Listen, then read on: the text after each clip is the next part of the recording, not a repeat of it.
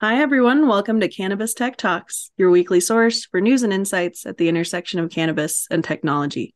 Shout out to our title sponsor, Polyscience, for supporting this podcast and helping us bring you the latest developments in what is a pretty exciting field. So I'm Patricia Miller, executive editor, and today we're going to talk about vaporizers. So the general trend with vaporizers, I'm sure most of our audience is familiar with these devices. The idea is to heat cannabis to a temperature that releases the active compounds, ideally without burning the plant material. It's easier on the lungs. It enhances the flavor profile. And while many are likely familiar with the electronic vapes that are now more abundant, especially disposable vapes, we're going to be talking with someone today who's taken a different approach to this sector. We're with George Briewa, founder of DynaVap. He's going to talk about how his company is sort of looking at this tech a little bit differently. So let's dive in. Thanks for joining us, George. Thank you so much, Patricia. I really appreciate the opportunity to join you today. Yeah, it's our pleasure.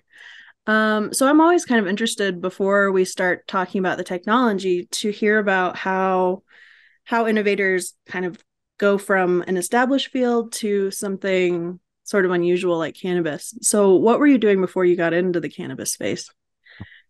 Uh, Really fun question. Believe it or not, I was spraying foam insulation. All right. So what inspired the switch for you? The biggest thing that inspired it for me was coming from a bit of a background of a person that found that a little bit of cannabis made for a better overall life experience for me, especially, the right amount under the right circumstances. Uh, but there was always this, what I would refer to as a bit of a negative trade-off. And that really kind of occurred at the ingestion point when I would do like so many people, whether they're in the industry or just consumers of the plant, the flower, cannabis, however you want to describe it, when we would go through that process of lighting it on fire and then inhaling the combustion byproducts. It just didn't sit well with me on a number of levels, including the way that it tasted, as well as the way that it made me feel in terms of the flavor in my mouth and the burning in my throat and my lungs. Now, the effects is what I was looking for, but not the the side effects. So I began looking into some alternatives, and it really started to move quickly for me when my neighbor purchased this interesting little vaporizer made by a company called Iolite out of Ireland. This little butane powered thing that looked like a walkie-talkie.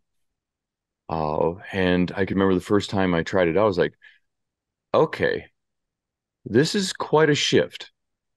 The flower now tastes like it smells.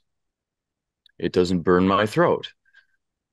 All right, where do I get one of these things? And I started looking into it, thinking, okay, he bought one. I'm going to do my research to see if I can find a better one.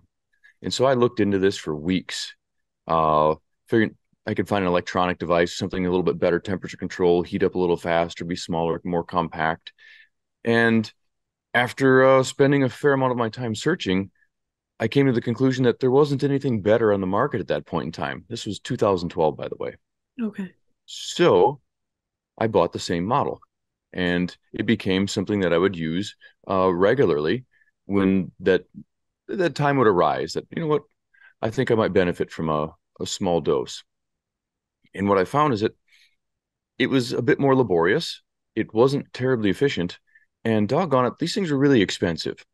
And I think that's really important from the perspective that I was beginning to form at that time that, okay, so many people around the world refer to cannabis as medicine, yet show me another medicine that is consumed by lighting it on fire. And it it just it wasn't lining up for me that this is medicine, but we light it on fire. Oh, okay. But we've got these options for vaporizers, but very few people use them because they either don't know they exist or they're just so darn big and expensive that they just don't fit into most people's lifestyle. Hence, the question was fully formed at that point. How big and how expensive does a vaporizer need to be in order to function well and to fit into people's lifestyle? And it was the pursuit of the answer of this question that was the impetus for the creation of DynaVap.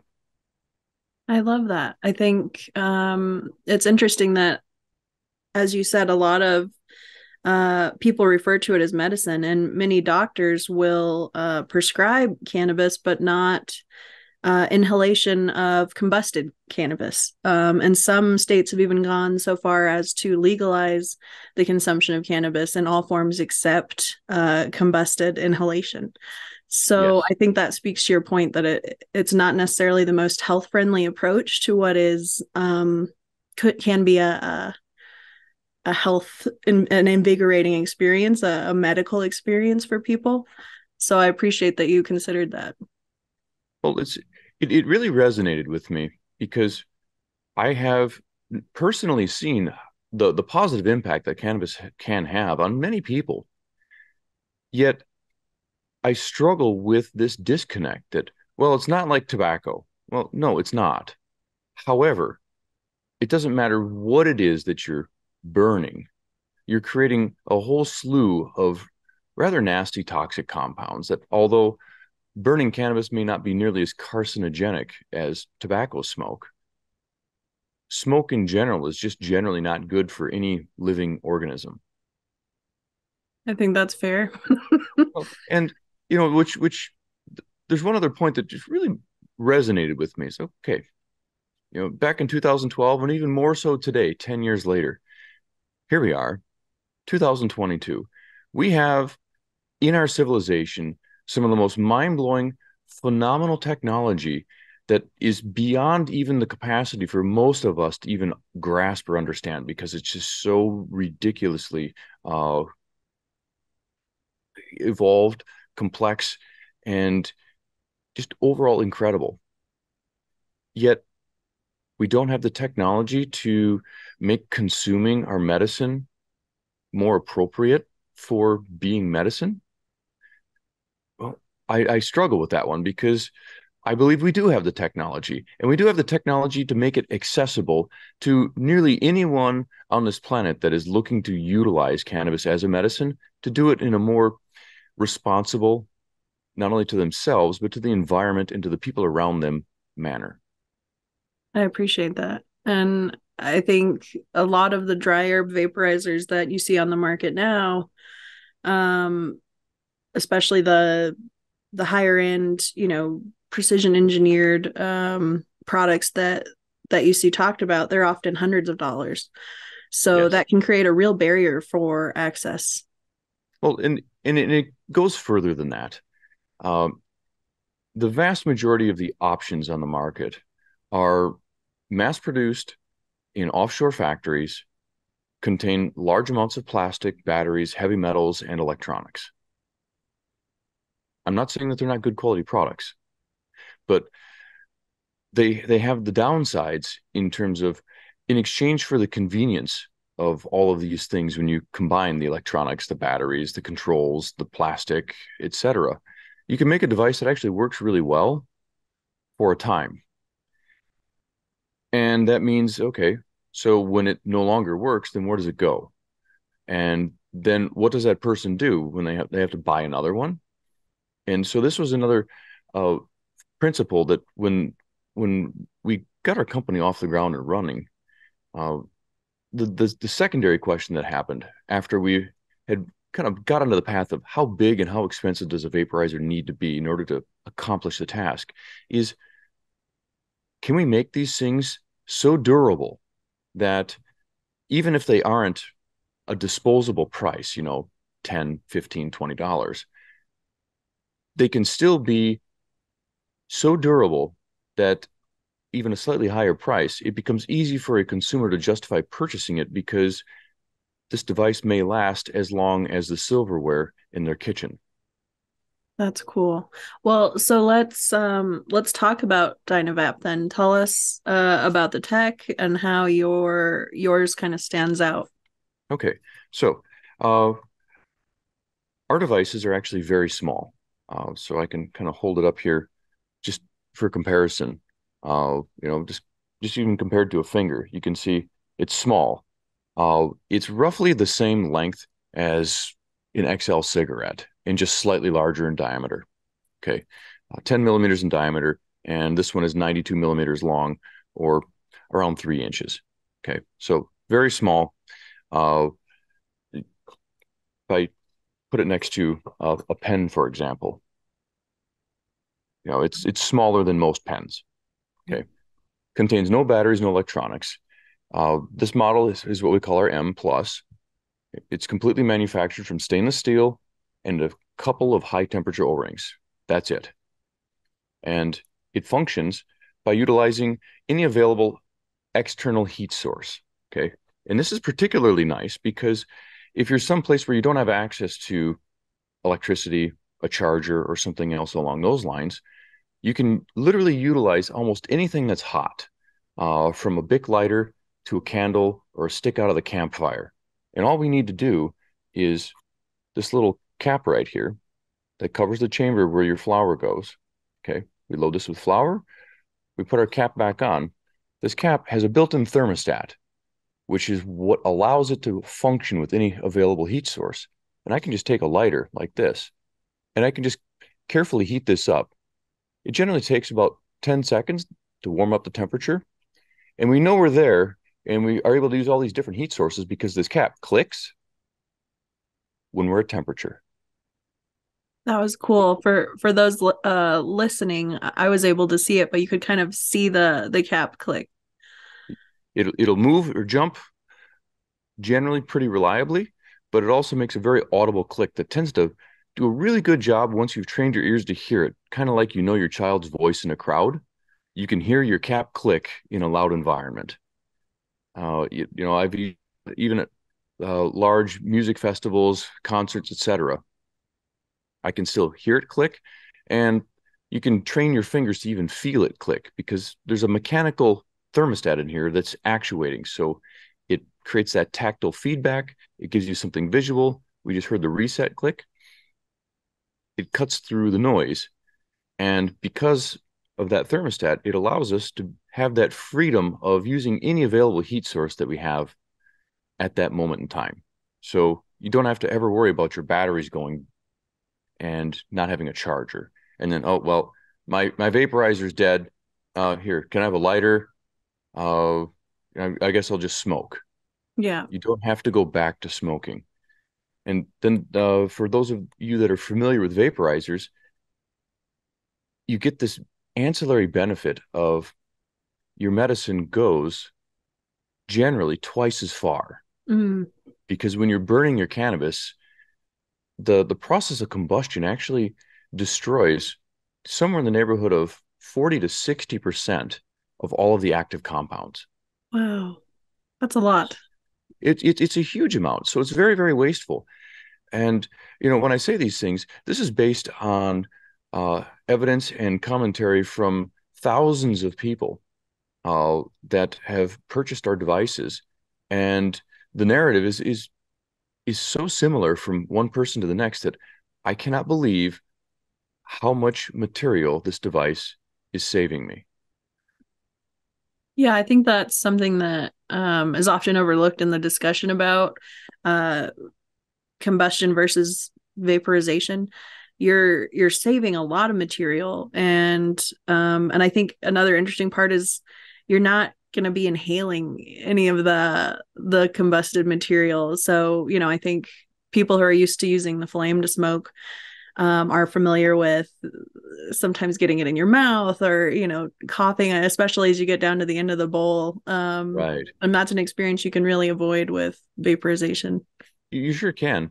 So, the key things that I think really stand out is if you're a person that's consuming any amount of cannabis or even other herbs, because the reality is this is nothing more than an oven with a thermostat.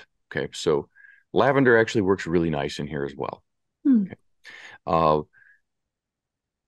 When you only heat it hot enough to release the active compounds, we can siphon those off, almost like it's a magic wand or a magic straw that allows us to extract what we want and leave everything else behind.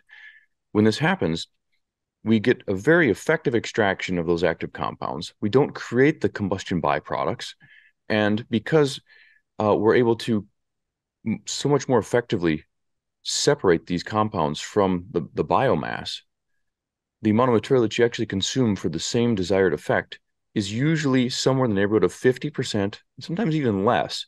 And what that means is if you're talking about a device like this that retails for $89 in the US, a person that's consuming a few grams a week, this device will pay for itself in 1 month. Wow. Okay. And it will likely last, whoever uses it, if you take care of it, somewhere in the neighborhood of 20 to 30 years. So it's capable of paying for itself, in my opinion, more so than almost any other device you can buy. I love that. And I think something we talk about a lot at Cannabis and Tech today is sustainability. And that can mean a lot of things to a lot of people. But when you're considering the resource intensity of a lot of electronic components, it's valuable to think of things in terms of their longevity. So I appreciate that you brought that up. Well, I think it's a really important point. And it's made for a bit of a challenging business model because if we think about the vast majority of businesses that are situated around products, okay, one of the hardest things for a business to do is to acquire a customer. It's much, much easier to retain a customer once you have that customer. So some of the most profitable businesses in the world produce consumable products. So you get the customer on board, you get them familiar with the brand, and you continue to sell them replacement and replenishment supplies for whatever it is that you're producing. When we took what I would like to say is the very consumer-centric approach to, okay, we have access to some incredible technology. What if we make the most durable device we possibly can with no reservations, no holdbacks? Let's make the device that if we were the consumer, we would want to buy, something that is engineered to last us potentially our entire lifetime with potentially no need to replace anything other than a few O-rings that cost a few dollars total. Maybe occasionally this little cap will wear out because you're repeatedly heating it up to a high temperature. It's rather thin metal, but even that doesn't cost very much. The rest of the machine components, there's almost nothing to fail. I mean, even if you back over with your car, it's still likely going to function.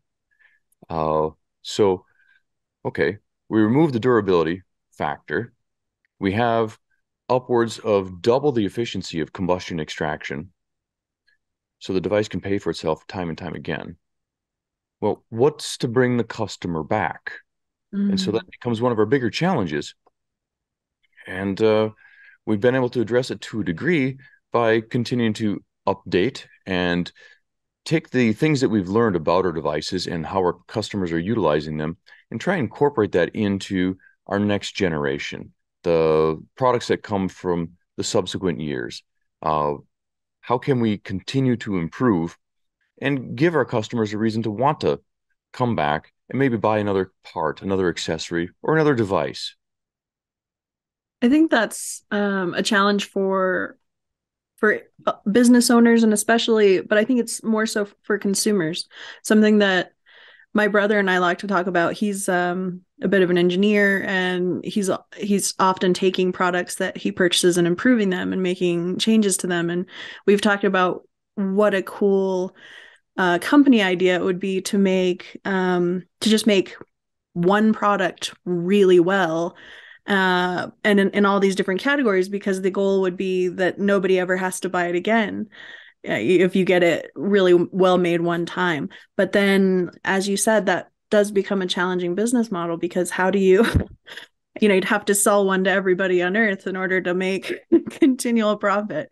Well, it's a real challenge, and I think it's one that tends to be overlooked by many consumers, is that if your product is so good and so durable that there's no need to buy another one, okay, you have one of the most difficult business models that there is.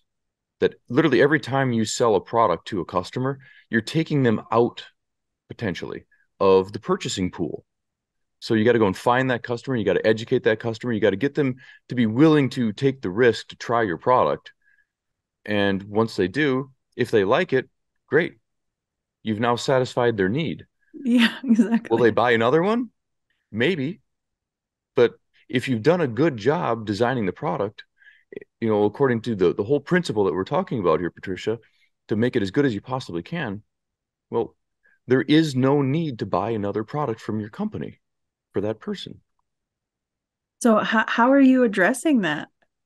So we've tried two different approaches, somewhat simultaneously. Number one is, as a company that manufactures our product, and I think it's probably important for me to take just a little bit of a digression here and talk a little bit about what our company really is.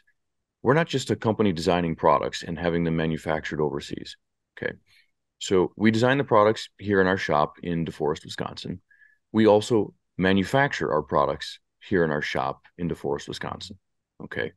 So we bring in the raw materials, we machine all the parts, and we go through every step of the process of manufacturing, finishing, cleaning, QC, assembly, packaging, as well as order fulfillment and customer service, all right here at our location in Wisconsin.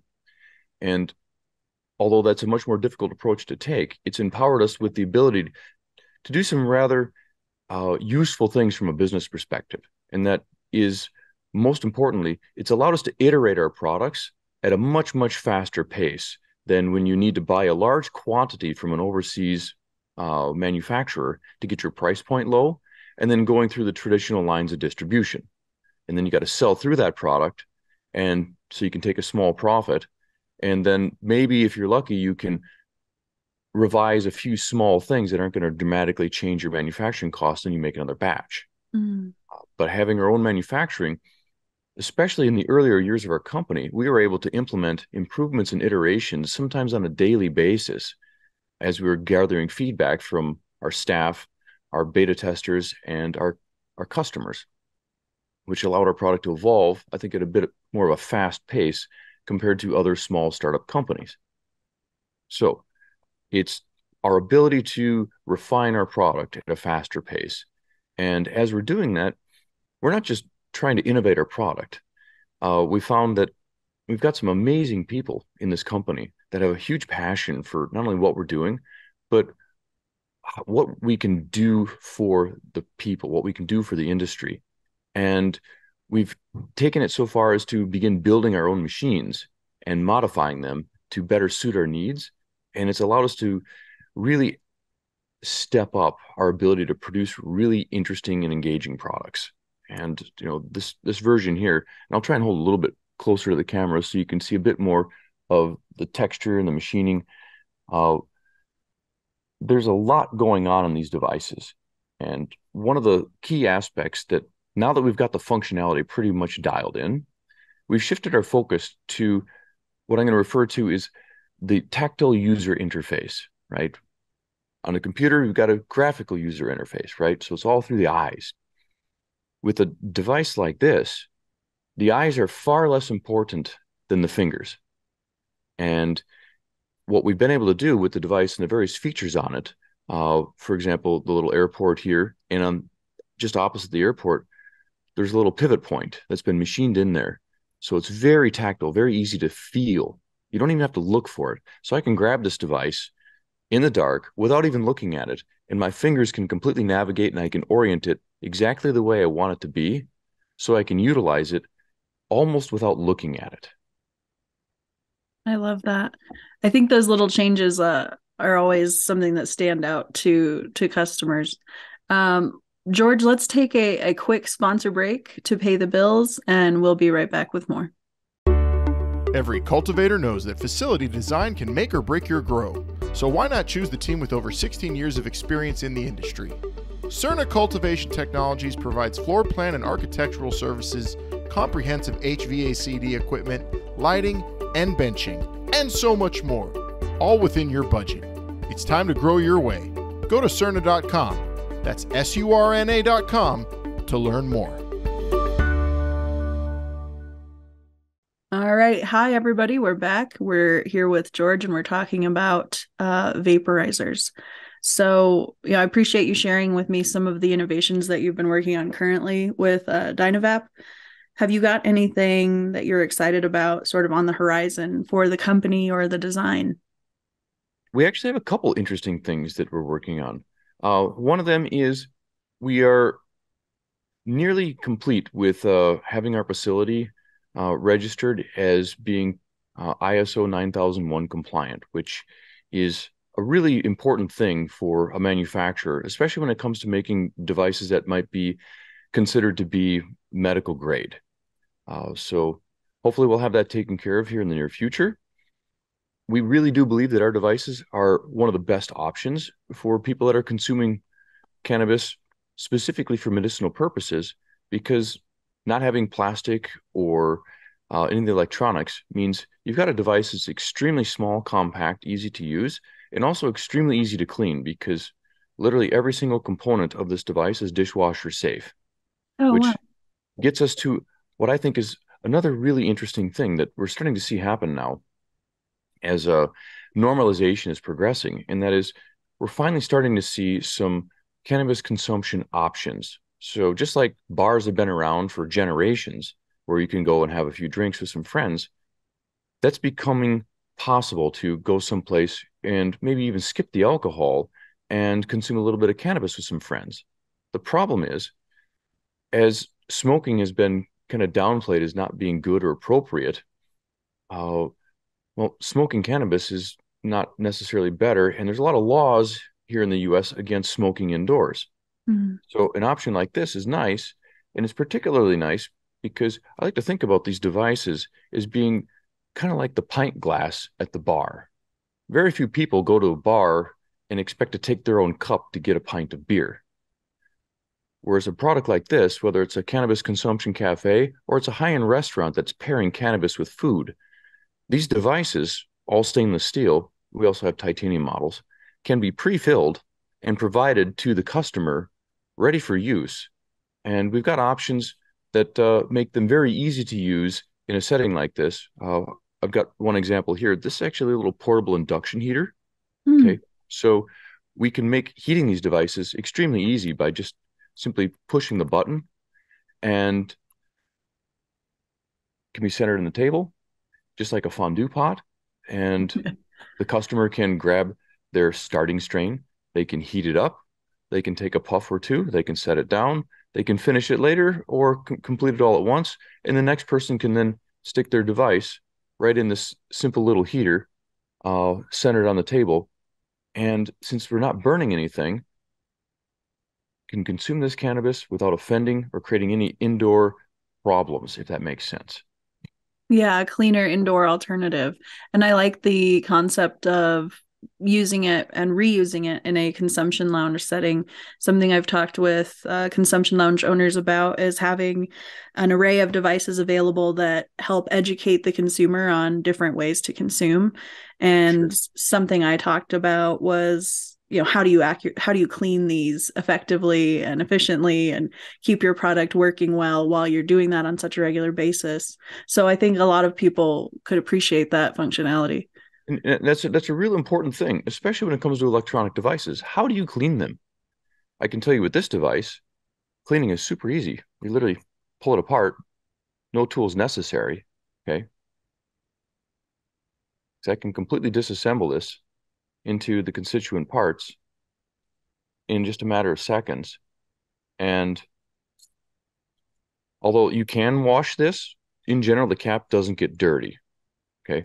The other three parts can be dropped in a cleaning solution, isopropyl alcohol, for example, or can be run through a dishwasher, an autoclave, any of these sorts of things to get them very, very clean and sterile, if that's what you need, and can be put right back into circulation minutes later because it's stainless steel. It's happy to be cleaned and sterilized. That's cool. Where can our listeners go to keep up with what you're doing, George, and learn more about DynaVap? So our website is dynavap.com. That's DYNAVAP.com. You can see all of the products that we have available for sale. You can also find our YouTube channel with a whole lot of videos and other content that helps to illustrate how our product functions, how to use it, tips and tricks, etc. I love it. Well, I'm so glad you took the time to chat with us, George. I learned a lot, and I may have to try one of those DynaVaps myself. So I appreciate you sitting down with us. Well, I'd be happy to share, Patricia. So just make sure you get me your contact information, and we'll give you a free pass to the club. Woohoo! Well, thanks everyone for listening to this week's episode of Cannabis Tech Talks. This podcast is produced by Pretty Easy Podcasts. So if you're looking for professional production quality at an affordable rate, check out prettyeasypodcasts.com. Also, don't forget to subscribe to Cannabis Tech Talks, leave us a rating and review, and follow us on social so you can stay up to date on all the latest news and insights. Until next time, this has been Patricia Miller and George, and we're thrilled that we could chat with you today. Stay elevated. Thank you so much, Patricia. Thanks, George.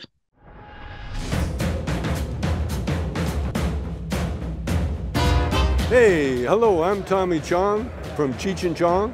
Wait, you didn't think people would know who I am? Durachill. This is Durachill.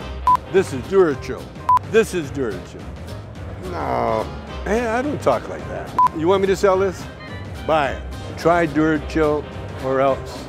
If you want something really nice in your laboratory, buy Durachill. You can't go wrong.